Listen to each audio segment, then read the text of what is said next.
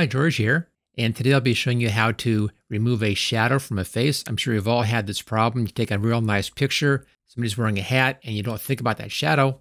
But when you get home, you take a look at the picture.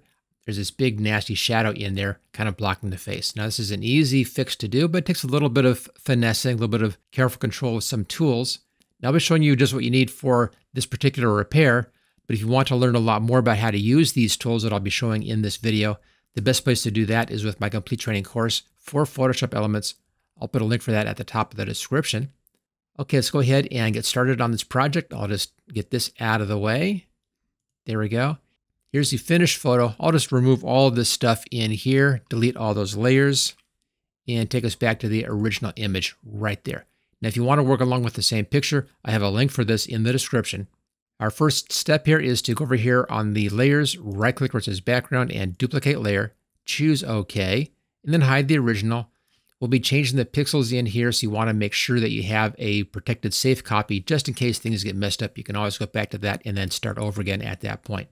All right, the first thing we have to do is to get rid of all of these nasty light spots in here. That's the biggest problem. Let's zoom in. I'm using the scroll wheel on my mouse. If you don't have that set up, that's over here, Edit.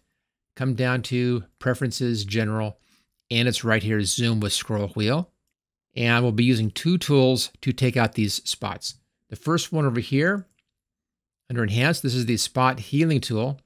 Now I'm using Photoshop Elements 2025, and there's a new tool over here called the Remove tool. This does not work for this project. You want to use the Spot Healing tool. And then come in here, find a nice brush size. You want your brush to be a soft edge brush, not a hard edge brush. I like it at proximity match. You can also try content aware, but I found that in most cases, the proximity match gives you the best results. So I really don't change off of that one. The size right now is 50 pixels, and that's just a good size to go over and cover one of those spots. Then simply click on the spot, and it takes it out. You may have to click a couple of times, and sometimes it'll do things like that where you get the wrong texture coming in. Just use Control-Z to back up, and I recommend just going someplace else, then coming back over to that spot. Sometimes that works. If it's still not quite right, we'll take care of that in the second pass in here. Again, sometimes this doesn't work out that well. So just go through and get what you can. And what doesn't work, we'll come back and fix it with the clone stamp tool. With this tool, you also can do a brush like that, but I found oftentimes that's not as good as just a regular click, like that right there. Okay, Control-Z. You can see what it's doing. It's grabbing something from someplace else in the image and using that and patching that over. So again, not always a perfect tool, especially on really bright spots like this. Control-Z to undo that one. So do the best you can with this. And then we'll come back and we'll clean things up with the clone stamp tool. You can change your brush size using the left or the right square bracket keys. And bring this down a little bit like that. Now over here, we have these spots that are just a little ways away from the hairline. These are okay. I'll do these. I prefer using up against the hairline the clone stamp tool, because if you come in here and try to do this, you'll frequently get some weird stuff happening or it doesn't go away. We'll use the clone stamp tool for that. You see here how it actually copied over some hair. You don't want that happening, so we'll save that for the clone stamp tool. And just take your time and go through and catch all the spots. Now spend a few more minutes taking out these spots with this tool. So I'm just going to pause the video right now. I'll finish with this tool. Then I'll bring the video back up again, and we'll do some clone stamp work. Okay, it's looking pretty good. Let's now zoom in over here and let's take care of the tricky stuff up against the hairline. And for that, again, I'll be using the clone stamp tool. And once again, I'm using a soft edge brush on this. So to come in here, find a place you want to copy from, hold the Alt key down and click. Then move where you want to copy to and paste. And this will give you a real nice, very careful ability to come in here and do some real nice, clean adjustments in here, some clean photo retouching with very little obvious problems or glitches. So just take your time again on this, and I'll just be working down, just going straight down the line here. I go up a little bit, Alt and click, and then come down a little bit, find my new position, and then click into there. And I'll frequently reset that starting point. This oftentimes will give you a better result than the Spot Healing tool, but it's a little bit more work, a little more time consuming. I always try the Spot Healing brush first, just to make it as easy as possible. Okay, that's pretty good. A few more little spots in here to clean up where I had some odd texture things happening. There we go. And I think we just about have this cleaned up where I want it. Now I could take a lot longer on this one step and really come in here and nitpick, which I might do on a finished piece, but I won't do on this video just to keep things moving along at a good pace. Okay, there's our first step, and it's already much better. You see right there without those spots, it removes a lot of that effect of there being a shadow on the face. Okay, now we have kind of a mask in here. You see a line right along in here and up over here and right in here. And that's caused by the shadow of the brim of the hat coming along the face. And for this, we make a very careful selection. Now, this is the one spot where you need to really be careful and take your time at this. I'll be using the polygonal lasso tool. I have my feathering set at 4 pixels. I want a nice soft edge on this. And I'll be making a selection clear around the face. And then I'll follow the line of the shadow along here, back over here a little bit, and kind of see it right down there. And along over here, around the nose, and over on this side, and then try to follow the shadow line along here. And then back around to the top. So a very slow, very careful selection on this. There's no fast way to do this one step. And it's just a matter of coming in and using this tool to create your selection. And then once that's finished, we'll take this off to the next step. Now, when you get down by the hair, I like coming in just a little ways into the hair. That can help to hide where that edge is. The edge of the hair kind of confuses the eye and you won't see where that edge. So just come along and go right next to the edge of the face in here, just inside the hairline. And I'll come down and do just a little bit of this down towards the bottom, and then I'll finish this selection off camera. Okay, right down here, just come right along that edge. There we go. And then try to find where that shadow is along here. And follow that edge. Now, don't take it clear down to here because part of that shadow is natural shadow from the face.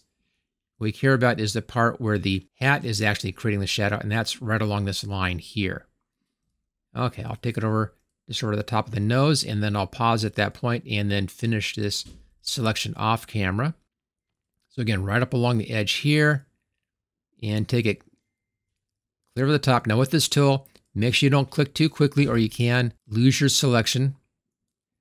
And I'll pause right here, and then I'll bring the video back up again as soon as I have the selection finished. Okay, we're back again, and there is the selection. Let's now go up here to Layer and New, and Layer via Copy. And here's our copied layer. We can now lighten that up. And to really get a good sense of this, I'll back off just a little bit. It helps actually, like that. And let's recenter our picture. That looks pretty good. Back to the Move tool, and then go up here to Layer, come down to New Adjustment Layer and Levels right there. Where it says Use Previous Layer, check that, choose OK. And we'll be dealing mostly with the center control right here. This is our midtones, so push that to the left a little bit. And you can see that lightens up that whole area. Now I'm going a little bit too far for right down here. That's fine. I'm not going far enough for over here. We'll take care of both of those in just a little bit. And try to find a spot in here where you're really knocking down most of that shadow. We can't get rid of the real hard shadow here yet, but we'll soften that up, this spot up in just a bit. But I think that's pretty good for bringing the basic face tones in here, looking as a better match for the rest of the face. So we'll go with that. That's only a 1.15, so it's a very, very small move in here, actually. Close that down. Now we lost just a little bit of saturation in here, a little color saturation as we lighten that up, so let's take care of that as well. Layer, come down to New Adjustment Layer, Hue Saturation. Again, check that checkbox, choose OK, and give it a little bit more saturation, just a touch. Notice how that really began to hide that difference in here. Okay, that's looking real nice. Now, we need some layer merging, but just in case you need to back up and do a bit more work in here, I'm going to select all of these layers, right-click, and let's duplicate these layers, choose OK. There we go. Now, if you're in a later version of Photoshop Elements, go ahead and just hit this Create Layer Group and hide all that stuff in that one layer group. We can then hide that layer group and then select these layers right here. And we'll merge these layers, right-click and merge layers. And then merge these two layers, do these as separate moves, right-click and merge layers again. So now all that work has been merged into this layer. See how we're doing? I'll hide that. Looking a lot better already. Okay, now just a little bit of tweaking. I want to soften down this edge problem right here. I want to soften down that nose line and soften down the line over here. And we'll do that with a combination, again, of the spot healing brush and the clone stamp tool. So we'll start with the spot healing brush. And I'll just brush right over here and see what we get. Okay, that does not work at all. Control Z, let's get out of that. Let's try just tapping that. Still not working too well. Let's try it up here. Again, not working out very well. So what I think I'll do in all of these is to use the clone stamp tool instead. And this time I'll bring my opacity down about halfway, 50% right there. And then let's just clone a little bit of this over that line or from down here and up just a little bit. And just soften that line up. A little larger on the brush. There we go. Again, click out down here someplace. Just a little bit right along that edge. And that just hides where that line is. The same thing over here on the nose, just a little bit down here. I'm using that soft edge brush and a lower opacity, and that helps to hide where we're doing this adjustment in here. Just kind of softens it up. And that's all we're trying for, is just to soften out where that line is so it's not as noticeable. And to slowly work up into that line and help to soften that down. Okay, that's looking much, much better now. Let's do a little bit right over here. We don't need much in here, just a touch. And I think we're good over here. Let's now lighten the whole picture up just a little bit. Go back up here to Layer, come down to New Adjustment Layer, Levels. Check that checkbox, choose OK. Same thing we did before. We'll lighten up the midtones like that. And this time I'll bring in a little bit more contrast. There we go. Right side and left side just a little bit. And I think that's looking pretty good right there. And once again, just a little bit more saturation.